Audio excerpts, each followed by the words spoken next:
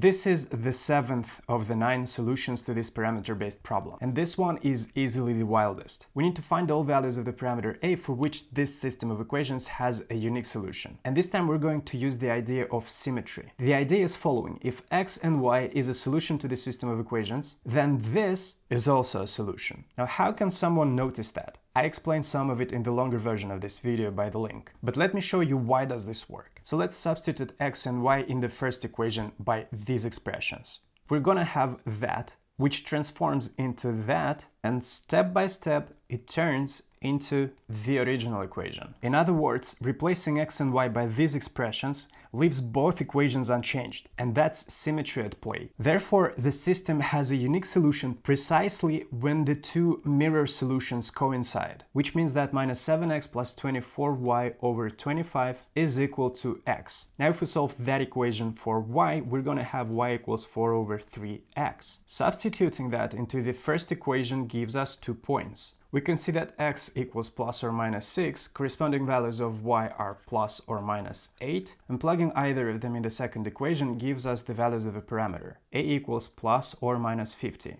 And that's the answer. To learn more about this solution and to see the other approaches, check out the full video.